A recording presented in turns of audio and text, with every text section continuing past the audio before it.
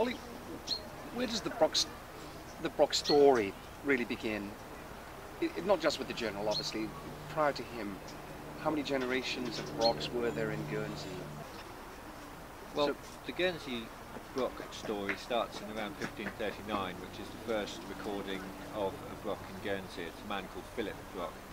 We go generations from there through William Brock, who's considered the head of the family when they start becoming more prosperous in the 16th century, and then we run through to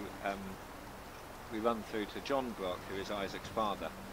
John Brock is a merchant. He's living in the town of St. Peter Port, and he's the owner of part owner of a number of privateering vessels which carry letters of marque from the Crown, King George, during the American Revolutionary Wars to go and disrupt American shipping and to disrupt French shipping and Spanish shipping in the Atlantic.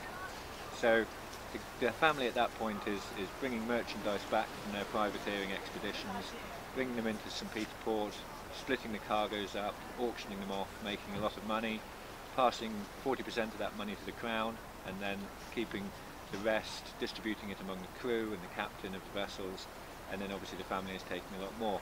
And there are records that show that in 1 year, one family in Guernsey made £712,000 of money at the time, through privateering and the market forces that followed. So it's an immensely prosperous time for the Brock family.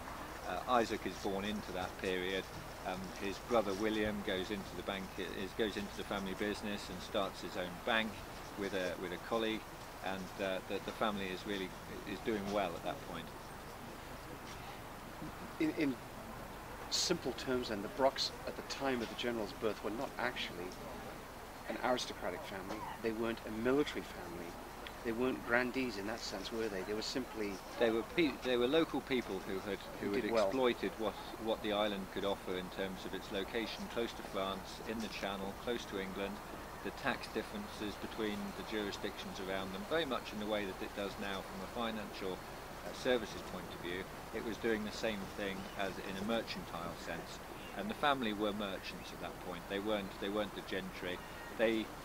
One of my conjectures about Brock and about the reason for his military career and that of his brothers, and the reason for putting his brother Daniel into the legal profession, was actually to legitimise what was happening. And you have a merchant family who are making money from privateering. It's a good trade, but it's not a highly honourable trade. And so the children are put into military service, into the clergy, into the legal system, in order to legitimise and create a sense of gentrification of the family at that point. Yes, that makes total sense. I'm sure there are many other families quite like that. In England, for instance, this was just Guernsey with a different situation.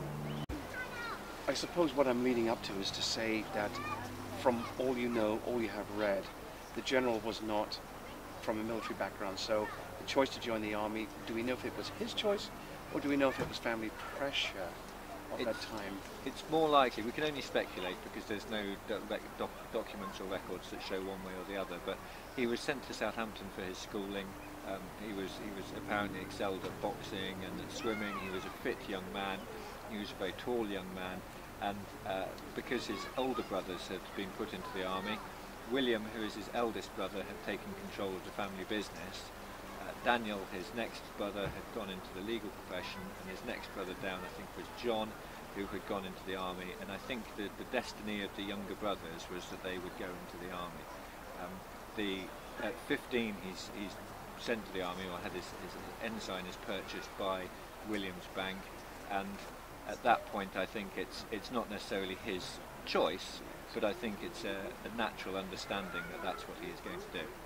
And presumably there were no regrets. There are no writings to indicate, oh, I hate this life. None at all. This is not for me. You don't. To the contrary, do you? No. To the contrary, he felt his duty to the Crown and to the military service was incredible. Yes. He seemed enthusiastic about it. All of his writings home were very much about how excited and interested he was in the action, and he's known to have read greatly about military strategy. Yes. We know that he enjoyed the action in the Netherlands in 1799. We know that when he was in Canada, he was writing back to his brothers, he was writing to the Admiralty and to the Duke of York, petitioning to try and have himself moved to the European theatre of war, because he wanted to soldier, he wanted to do the job of a soldier. He was frustrated in Canada because he didn't feel there was much for him to do when there was so much happening in Europe. Do you feel all that writing, or reading rather, and researching the campaigns of others, the history of others, helped him throughout his career? It would seem so, wouldn't it? Almost certainly. Well, there's a direct correlation between the bluff that Nelson played at Copenhagen and the bluff that Brock played at Detroit. The idea that you have a force that probably doesn't have a chance of a genuine victory, a significant victory in terms of numerical supremacy, and yet by bluff and cunning and intrigue, he's able to sew and weave a thread, which is exactly what Nelson did at Copenhagen when the battle was at its highest. Both sides were suffering great losses, and Nelson sent a message to the Prince of Denmark to say, you can see the battle's going badly for you, we're on top, why don't you surrender now? And you know, actually, if it had probably gone on another half hour, Nelson could well have been in a lot more trouble. And it's a classic moment. Brock was there at that battle. He was in the HMS Ganges with his troops from the 49th who were acting as Marines, and he understood, he saw that, and I'm pretty sure that influenced what happened later. Good.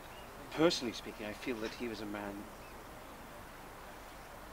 we would describe as ahead of his time.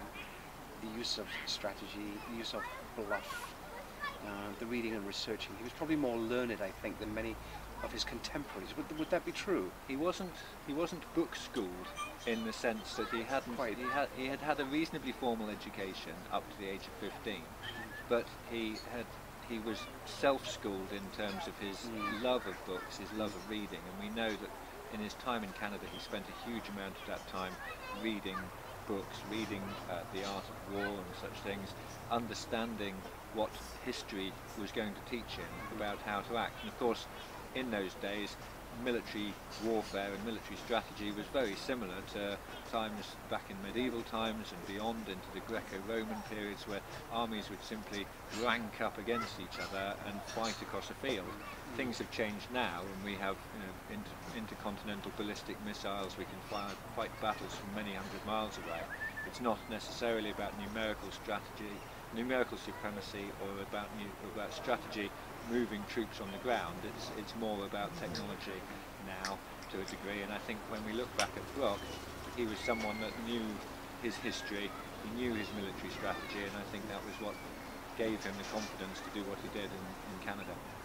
Yeah, he was by all appearances very decisive and very bold, I would think. It certainly strikes me as being... Absolutely. He went against the grain because he was told to do certain things, follow certain paths, which he chose not to. That's right. I think he understood what he was facing in terms of defending the colony, and he understood that if he was facing a frontal attack from a foe who may not be as experienced but would certainly have numerical supremacy, he was going to have a very difficult time to do that, and especially in the climate with people who had moved from America into the Canadas. He had experienced the difficulty with the Parliament in Upper Canada, trying to move the Militia Acts through. People were resisting it, they didn't feel that there was much to fight over, and actually his action, his decisive action, gelled the people together in that way. It helped them to see that actually America could be beaten, but they had to be beaten on Canadian terms, on British terms, not on American terms. The fight had to be taken on their own terms, not on the American terms. Yes, I really believe that he was a man apart. If you follow the other campaigns, Wellington, of course, was a very good strategist in his right, but he was in Europe. There were no giant-sized figures before Brock's arrival, I don't believe, were there in Canada, that I'm aware of.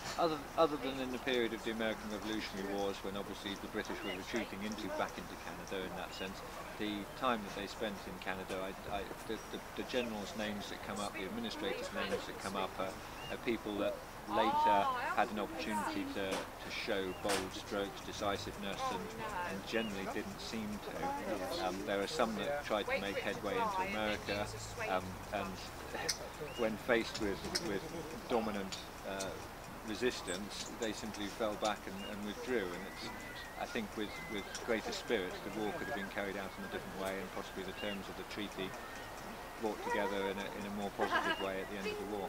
Yes, I can see that.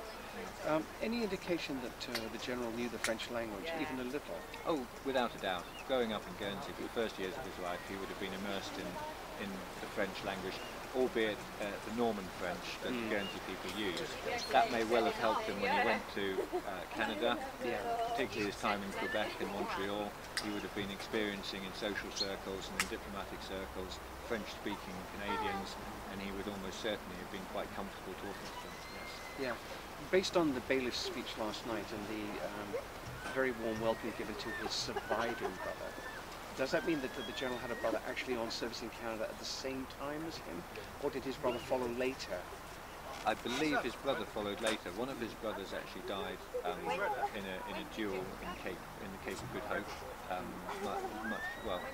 much later, in fact. Yes. But no, to be honest, I don't know. I couldn't say that. Just wondered. Yeah. I thought it was a very good speech last night, and it had many interesting things to say. I would imagine Brock was well received in French Canada simply because he could relate to people. I think so. Similar language and dialect. It would have been easier for him than I think than any other British officer with no exposure to French people. I think so, almost certainly, yes. Was Guernsey then more heavily French speaking in his day than it is now? Oh, entirely. The entire legislative assembly was carried out in French. All of the records were recorded in French. It was only really correspondence with England that was carried out in English, and obviously the merchant families learnt English in order to trade sensibly with the south coast of England and across into the Americas and across the Atlantic. But certainly the dominant language of the day would have been French. Yes. And the decision to send the general to school in Southampton, for instance, strategic reasons perhaps? The decision to send to, I would have said, is probably to do with improving his English and improving his relationship and understanding of the English people, because Guernsey was culturally quite different at that time, and so to spend time in England, to school in England for a period, would have set him up well to understand the way that the English system worked, in the differences that we've had from Guernsey. Yeah, that does come to mind. Yeah. What about his ability to, again relating to people, if his soldiers from the 49th, after he had left their command and gone on to the general staff and become a general himself, and the report that he was cheered by his men, what does that tell you about his basic character? He had to be somewhat a nicer person, a better person than some of the commanders who went before him, I would think. I think he was a highly respected officer, without a doubt, and I think he was very fair to his men. He expressed regret when he dealt with deserters and when he dealt with mutineers. He certainly is known to have expressed great regret at the hanging of a number of his men in Montreal after they had deserted and been caught, or mutinied rather, in the fort against Sheaffe, and he had caught them and he had rounded them up and sent them for a trial. They were tried and executed, and he expressed great regret at that, because he felt that he had a responsibility to make sure that the soldiers were given a decent life and that they wouldn't feel the necessity for mutiny. And so when that happened, then it's very clear that he regretted it. Having said that, he was very firm with them, and he wanted them to know that if they did break the rules, they would be dealt with. And I think people in history that you see who are fair but firm are often the most respected. Yes, they are. I would say so, yes. So that mutiny you've just described clearly was not against him. It was against another officer, I take it. Sheaffe was known to be quite a disciplinarian. A martinet of sorts. Yes, absolutely. Yes. And there was definitely a sense among his men that if they could remove him from command, then they may get somebody that was much more lenient with what they were wanting to do. And of course, these are soldiers. These are probably uneducated men. These are soldiers who are in a country far from home, they're without their families in many cases, and they have very little to do for these years. Before the war started, they had very little to do. There was little to keep them busy. So to develop people in a way that makes them give a positive contribution in that environment is very difficult. So if people have a different character and they rub up the wrong way, then